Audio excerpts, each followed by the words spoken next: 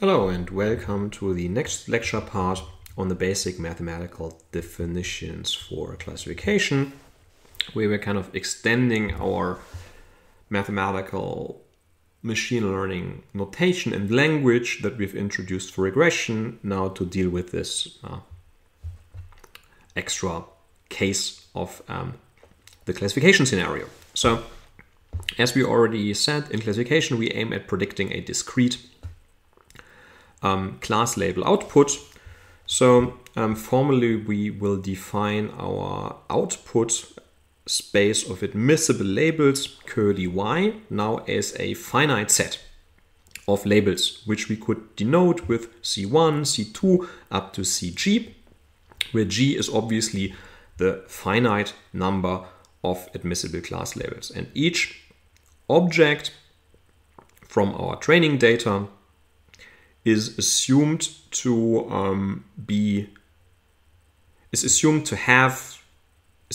come from exactly one of these G classes, and during prediction we also have to assign exactly one of these G classes to each observation X. And to make things just a little bit more convenient during notation and algorithmic construction, we will assume in this course that these G class labels are actually encoded as integer numbers. So in the binary case, we will assume that they come either from the set 0, 1 or from the class from the label set -1, +1. So this +1 guy here we will usually call the positive class, and this 0 or -1 guy here we will call the negative class. And which of these, sometimes either this or this notation here is more convenient depending on how we want to mathematically define our specific classification algorithm. So for probabilistic classifiers, sometimes this encoding here makes formulas a little bit shorter and convenient, and sometimes for loss-based or geometric-based algorithms, this guy or this notation here is a bit easier. But generally speaking, both encodings can be used, and can be formulas can be specified for both cases in an equivalent manner. Usually one of them gives rise to shorter notation than the other. And for the multi-class case, we'll just assume that classes are encoded with 1, 2, 3, 4, 5 up to G. Okay, we have already defined the mathematical structure of models for the regression case. So a machine learning model that we want to learn has the mathematical structure of being a function of going from our feature space curly x here to a g-dimensional output vector. And the regression, we said this g is usually supposed to be 1 now for normal regression if it's not multi-output regression, and we'll use the same type of formal definition for classification models, where this g here is just the number of class labels in our classification task. So this seems to be a little bit confusing and unintuitive. So what are actually these real values here, and why are we not simply saying that our function f should map to this space or set curly y of discrete class labels? I mean, this is at the end what we want to predict, right? Which category does x come from? So first of all, what do these numerical scores here encode? What do they mean? So we will interpret these as scores or probabilities for each of the G classes. So if we put a certain object x into f, the first score is going to be our confidence or our probability that the object is from the first class, second score for the second class, third score for the third class, and so on. Now, second question, why are we actually doing that? First of all, from an application perspective, scores and probabilities seem to be a bit more convenient and useful, right? So if I know the posterior probability of an object X coming from a certain class. This is more valuable information than just knowing that I'm going to sort this into a certain class. So assume, for example, you have a semi-automatic system of assigning probabilities to persons having a certain disease. Then it's much more valuable that you are assigning this person into the has the disease class with 55% probability, which is a rather uncertain type of prediction that we might even want to reject in such a system because it is so uncertain, than just saying, hey, its class, the person is sick, and I have no further information on the confidence, on the probability, on the uncertainty of this automatic prediction. The second reason is more a technical one, why these continuous scores here are usually preferred in the mathematical definition. And this comes from an optimization perspective. So later on, we will see that we, as we have seen in regression, that we want to put loss functions on the predictions here, that we want to write down the empirical risk and optimize our parameters of our classification model with respect to this empirical risk. And from an optimization perspective, it's much easier to deal with stuff that's based on continuous values than dealing with discrete categorical predictions. And as we will also later see, that scores can easily be transformed into class labels, but we can't go the other way around, again, because discrete class labels contain much less information than numerical confidence scores. Okay, now let's formally really introduce what we mean with these scoring functions and with these scoring functions f. So before I had said it's one function f that goes from our feature space x, curly x, to r to the g. So instead of writing this down as one object here, we could also, of course, obviously talk about the g individual component functions that take an element from curly x and assign for each class j a scalar numerical confidence score for that class j.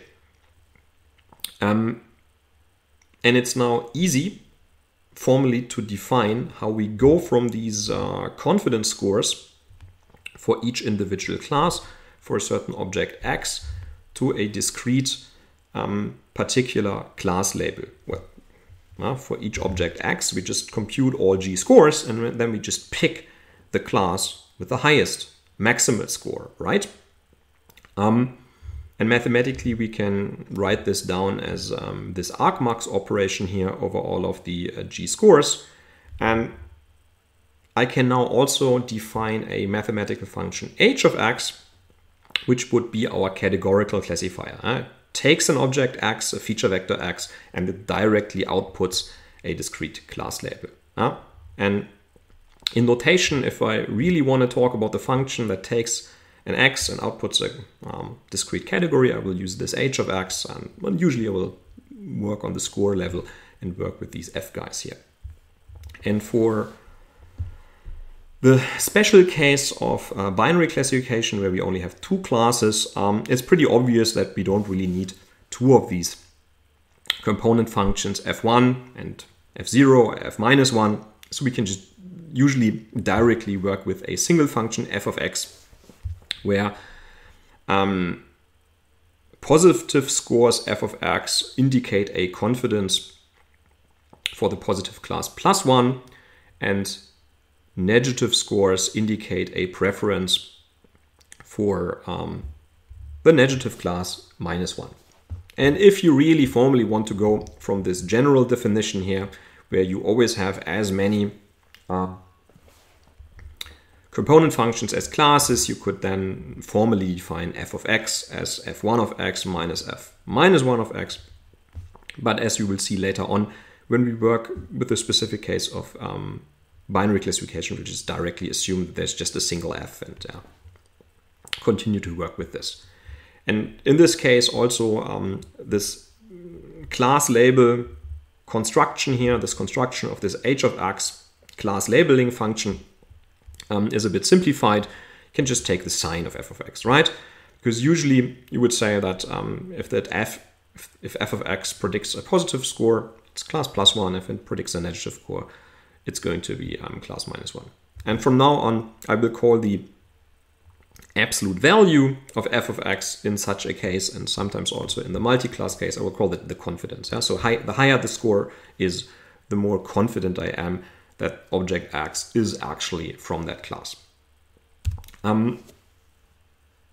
There is a certain special case for scoring classifiers, which is so important that I want to give it a certain name and introduce extra notation for this. And this is probabilistic classifiers. So for probabilistic classifiers, I'm going to assume that my generated and predicted score is actually a real probability. So these component functions here, again, g of them, map all into the interval of 0 to 1. And I'm now going to assume that these g scores actually encode the posterior probabilities of an object x being from class 1 and from class 2 or from class 3 up to class g. Which also implies that if I sum up all of these probabilities for a certain class, the result must be 1, right? Because it's probabilities.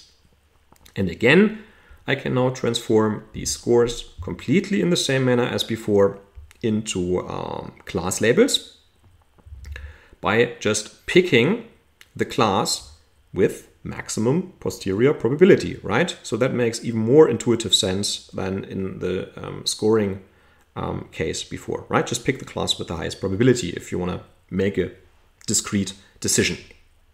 And again, for class for g equals 2, so the binary classification case, we can only construct one function pi of x, where pi of x actually encodes the probability of x being from class 1, and then 1 minus pi of x would encode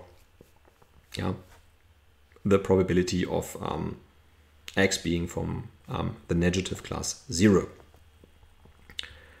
And probabilistic classifiers, as I said, are completely a special case, a subcase of scoring classifiers. If I want to emphasize that I'm talking about this special case, I will use this pi notation. And if I want to kind of talk about both cases simultaneously, I'll use this general F notation that encompasses both cases. As I said before, we can easily go from scores on probabilities to discrete classes, but we can do this in an even more flexible manner that I have explained before. So for this slide here, let's focus mainly on the binary case. So we have only two classes, and we either have a probabilistic classifier or a scoring classifier. So how would we usually go from, or what would this argmax operation mean for our probabilistic classifier? Yeah? So picking the class with the highest posterior probability actually means just checking whether the posterior probability for the positive class is larger than 50%, right? Because then the posterior probability for the negative class is going to be less than 50%. And for our scoring classifier, we can kind of make a similar argument that if the score for the positive class is supposed to be larger than the score of our negative class, we just have to check what the sign of f of x is, right? So if this is positive, it's a positive class. If this is negative, it's a negative class.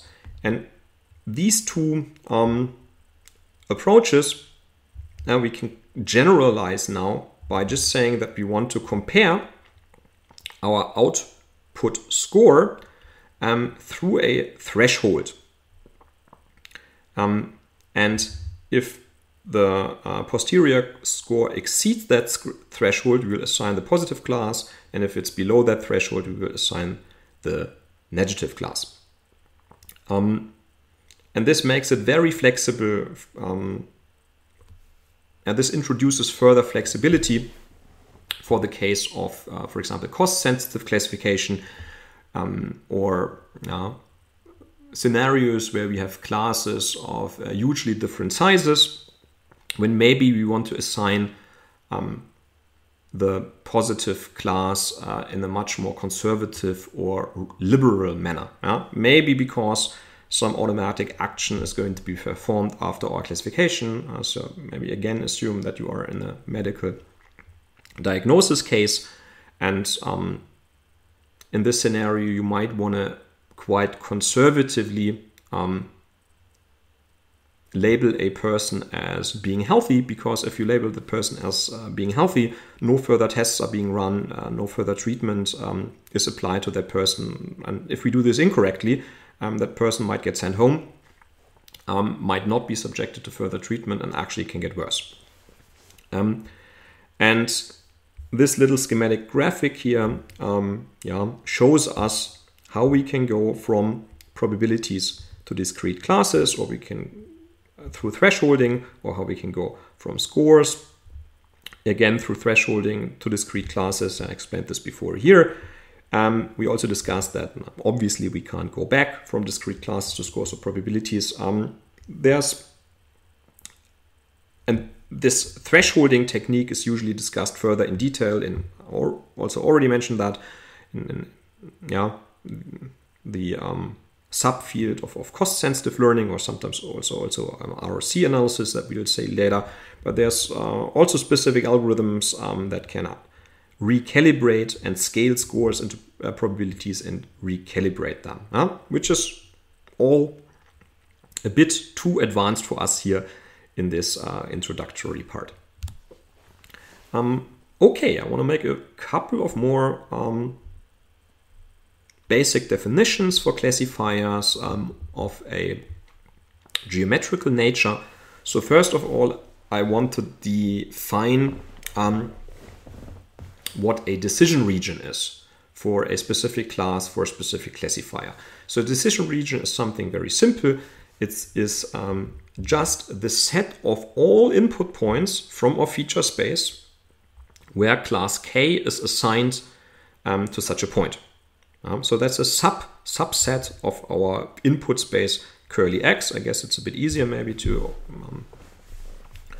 demonstrate this visually. So this would maybe be our complete two-dimensional input space. We have a certain classifier in front of us, and we can now check for each potential candidate input point, which class is assigned to that input point by our classifier F. So this point here, for example, would be assigned class M, and we would therefore color this point purple, and this point here would be assigned class R, and this is why we would color this point yellow. And if we consider all points that have been assigned the class M and therefore have been colored purple, the set of all of these points would be the decision region for class M, and this would be the decision region for class R. And then there's a second, maybe even more important definition, and this is the so-called decision boundary. And the decision boundary of a classifier is again a set of points from the input space, and it's the set of points where the assigned class for that point X is not unique, because there's multiple classes with maximal scores for that specific point X. And in the binary case, we can again forget about these multiple component functions here. Just assume we have one scoring function, and we can describe this non-uniqueness by saying it's all points that all points from our feature space that's where the posterior score is equal to our threshold that we use to discriminate between the two classes. So by default, this, as we said before, this threshold for a scoring classifier would be 0. So positive scores class +1, class +1, negative scores class -1. And this threshold would be 50% for probability classifiers. So everything above 50% class +1, everything below 50% class 0. But we can also generalize this here to arbitrary non-standard thresholds. So in this visualization here, as you can see, it's all binary classification scenarios. You can now also see, so all of these decision boundaries here would be described through this threshold approach.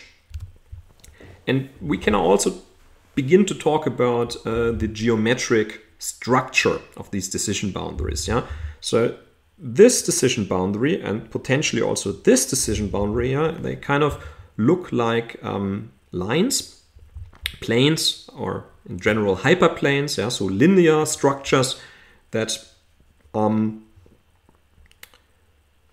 discriminate between our classes. This looks more like a quadratic structure, and this looks like something, it's not so easy to describe.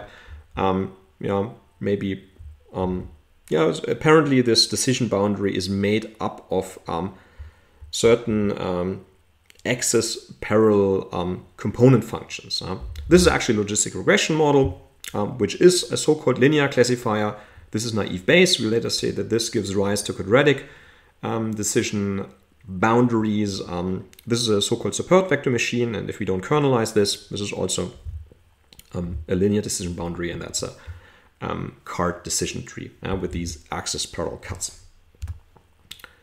Okay, before we end this lecture part, I want to introduce two fundamental approaches, mathematical perspectives that we will later use to introduce specific classification algorithms. So there's the generative approach and the discriminant approach. Let me directly go to their mathematical definitions, because I think it's a bit easier to describe them in the concrete.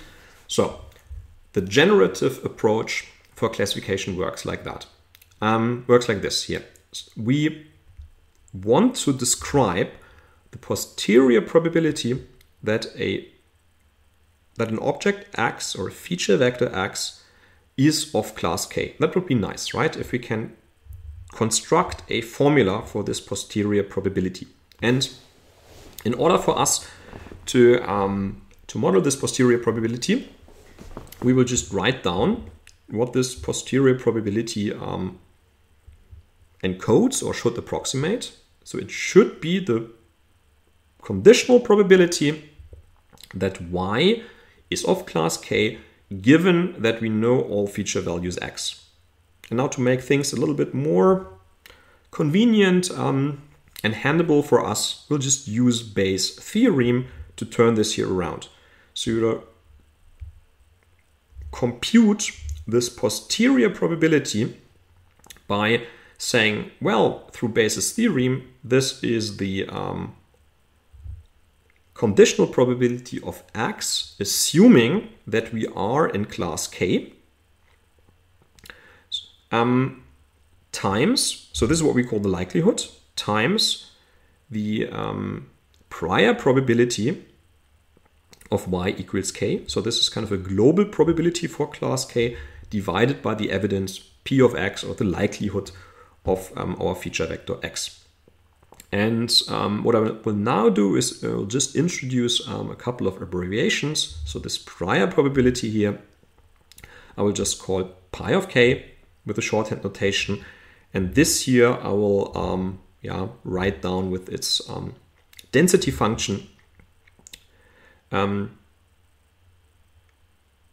p of x given y.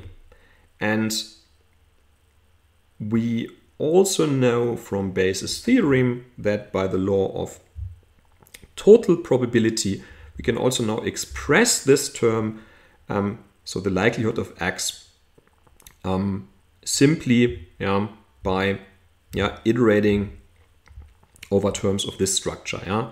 So this is just the sum over all G classes of the likelihood of our vector x given that we are in class J times the prior probability of being in class J.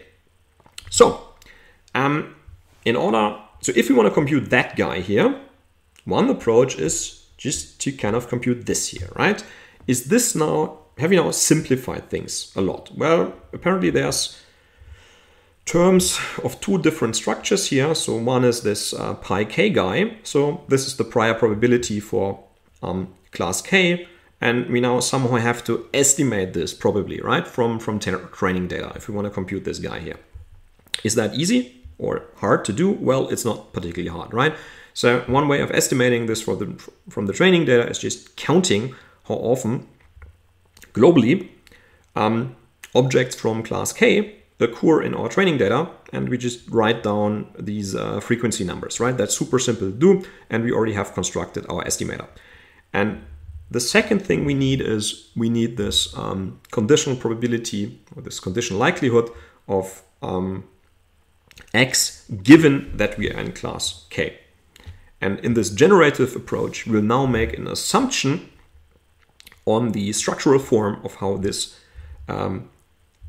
conditional density given that we are in class KR looks like. So one way, for example, would be to assume that this is Gaussian, that this is a multivariate normal distribution, and we will see this exactly later when we are going to talk about linear discriminant analysis, quadratic discriminant analysis, and also the naive Bayes classifier, where we will even make a further simplifying assumption on the structure of this guy here. So this is how the generative approach works. This guy is transformed through Bayes' theorem into this structure.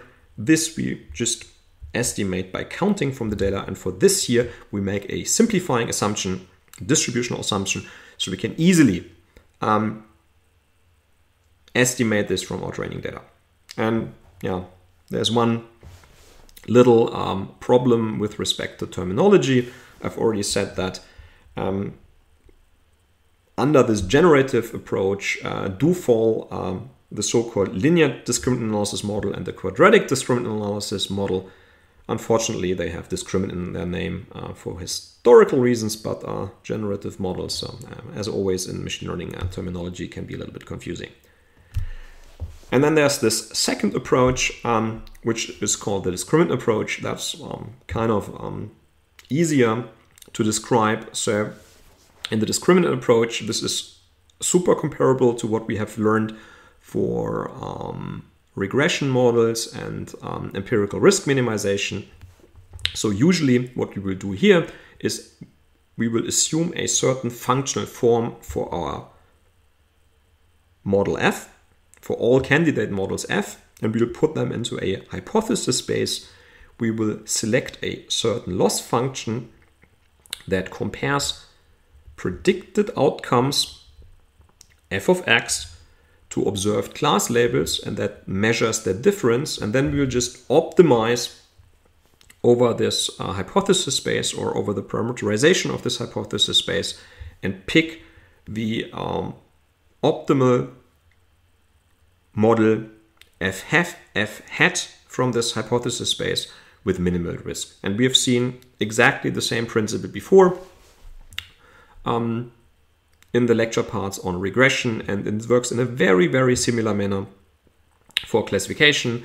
We just have to pick different loss functions because of the discrete nature of our labels here. And examples for this discriminant approach to classification are logistic regression, which is going to be our most fundamental example. Also neural networks, also support vector machines, and many other techniques.